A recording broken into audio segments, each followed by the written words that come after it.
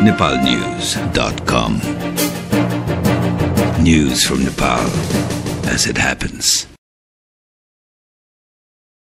एकीकृत नेकपा माओवादीका वरिष्ठ उपाध्यक्ष मोहन बैद्यले प्रधानमन्त्री डाक्टर बाबुराम भट्टराईले तत्काल राजीनामा दिनुपर्ने कुरामा जोड़ दिँदै प्रधानमन्त्रीको राजीनामा नआए सरकार विरुद्ध सड़क संघर्ष गर्ने चेतावनी दिएका छन्।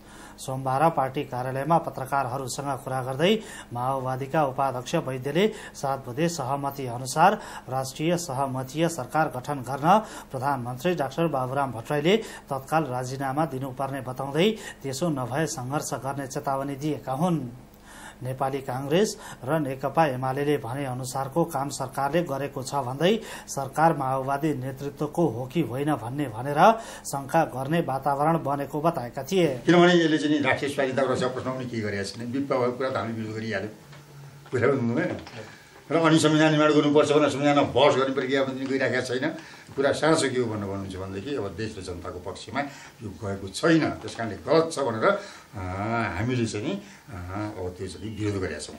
कुरा त्यो हो। अब माधवजीको कुरा त अब माधवजीको काङ्ग्रेसको कुरा त के उहाँहरूले चाहेको जस्तै यो सरकारले गरिदिएको हुनाले बस्नु पर्यो भनेर हो, सबैले बुझिरहेको छ। उहाँहरूले जे चाहनुभएको थियो अब त्यही चाहिँ भइरहेको छ, त्यस कारणले उहाँहरूको त्यही हो। यस अर्थमा पनि के हो भन्नुहुन्छ हामी भने ठिक रहेछ भन्ने कुरा बुझिन्छ। त्यसै गरी उनले दर्जाकै कारण अब शान्ति प्रक्रिया नरोकिने बताएका छन्।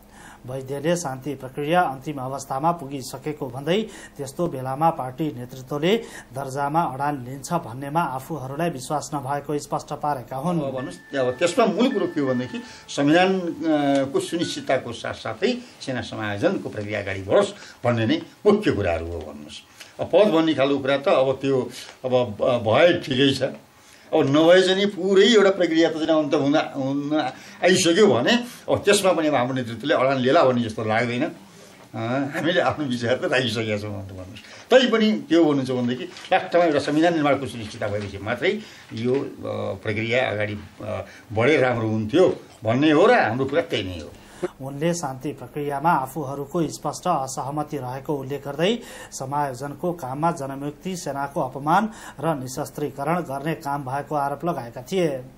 उनले पार्टी अध्यक्षले पार्टीका निर्णयहरू कार्यान्वयन नगरे आफूहरूले कार्यान्वयन गर्ने स्पष्ट पार्दै राष्ट्रिय स्वाधीनता खतरामा परेकोले स्वाधीनता रक्षाको लागि गम्भीर भएर काम गर्ने बताएका थिए। माओवादी उपाध्यक्ष वैद्यको भनाइ सम्बन्धी समाचार यति नै। nepalnews.com. News from Nepal as it happens.